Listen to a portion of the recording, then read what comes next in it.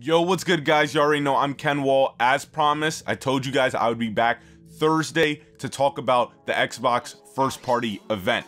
So let's get it. Real quick before we get started, this is not one of my scripted videos, so you guys are gonna hear me fumbling a little bit saying you know, that stuff, because my thoughts are all over the place right now when it's not written down in words. So just bear with me. I'm gonna try and keep it as organized as possible. Xbox, I gotta commend y'all, because that show, what the alright, Xbox, the reason why I gotta commend Xbox, bro, is they really know how to psych everyone out, the whole gaming community. So I think it's safe to say everyone's like, yo, Xbox, they're not gonna be banking on Halo Infinite. There's no way they're banking on Halo Infinite to be their big selling point. Then we watched the event, and it really feels like Halo Infinite is really their seller. Like, Xbox just has no problem with that whatsoever. And it's just like, I just don't think they know what they're doing. This is just me. I don't think they know what they're doing, and I just don't believe they're listening to what their consumers want. Because over and over again, the consumers saying, we want games, we want games, we want games, we want games, we want exclusives. We want Ghost of Tsushima for Xbox. We want a Spider-Man for the Xbox. We want a Last of Us for the Xbox. We want a Horizon Zero Dawn for the Xbox. We want a, like, how many exclusive games do Xbox people want that PlayStation's getting?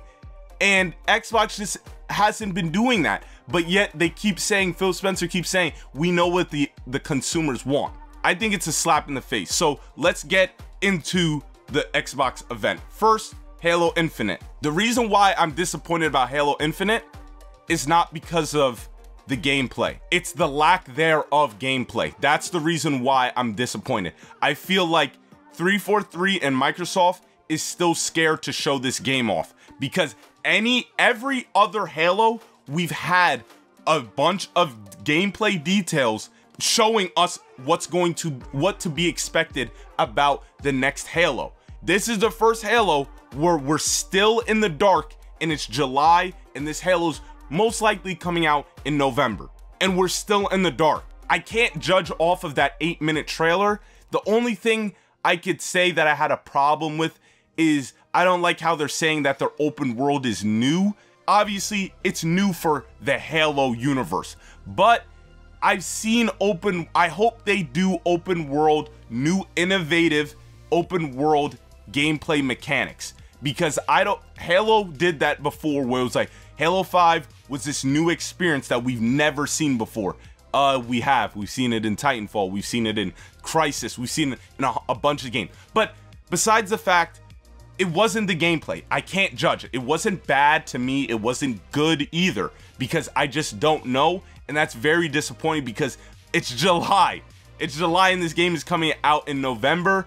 And like I said in the Halo video I made earlier, campaign for Halo is not its bread and butter. The multiplayer is, and they didn't even show us that. Halo 5, I remember that E3. Halo 5 showed us a whole mission. When it was at E3, it showed us a whole mission, and then it gave us a gameplay multiplayer teaser, and it gave us a beta release date window. You know what I mean? They gave us something. We weren't in the dark for that long with Halo 5. Halo Infinite, we're still in the dark. Another thing I didn't like about the event is that they kept saying that this was going to be an hour-long first-party studio event, but then they showed Destiny 2, and they were like, Destiny 2's on the Game Pass, but Destiny 2 is free. It's a free-to-play game. It's a service model game. So I think everyone should be able to get Destiny already. Like, what is Game Pass going to offer people that have Destiny on Game Pass? Like, is there going to be new things that they get, new armor? I think that was pointless. Third thing I had a problem with was the pacing of the event. So remember when Obsidian showed off their new RPG game, right? Right after that, they showed off an indie game. Let's be real here, guys. AAA and indie, they're on two different levels. AAA is going to appeal to most people. the indie game should not have been placed right after that game.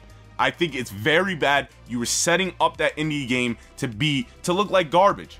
You were making it look like garbage because you don't do that. I was hoping the WB Games thing was gonna be true, but it's not. At least right now, it's not true.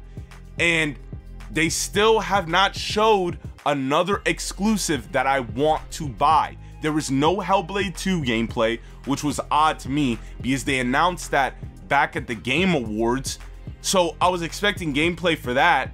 The other games just, they don't have me. PlayStation gets the benefit of the doubt simply because we know what's going to come. PlayStation's biggest hurdle is what is going to make me buy the PlayStation 5 the first month. PlayStation already has it locked that people are going to buy this console 6 months down the line, within the first year. PlayStation has that locked. Xbox, I don't think has it locked because of the cross-gen. They already confirmed that exclusives, they're going to be making cross-gen exclusives for the first 2 to 3 years. PlayStation does not have that problem. PlayStation, I'm a big PlayStation fan because they're doing what I want right now. I'm liking the games they're creating. I know God of War is being developed. Sometime it's probably gonna drop 2022, 2023. Hell, I would love it if it dropped 2021, but I don't think so. But again, it's dropping in the future. We know Naughty Dog is going to make another game. We know Insomniac, the Miles Morales game, is an appetizer to Spider-Man 2, the real sequel. We know those games are coming. That's why PlayStation is killing it right now. We don't know that with the Xbox. The Xbox is in a very bad position because they have nothing going for it the first month it comes out. They have nothing going for it the first year or the second or the third year because there's just nothing going on, and this event did not help that at all. The event, I think the event did a very bad job of showing that Xbox cares about, not cares, but has been listening to their consumers. Because I look at the posts, man, a lot of Xbox people want games to play, and they just, I don't know what they were doing here. That's what I'm saying. I gotta commend them because, yo, it's like that one time in Uno when you're down to your one card and you're feeling cocky, right? So you go like, yo, I got a yellow.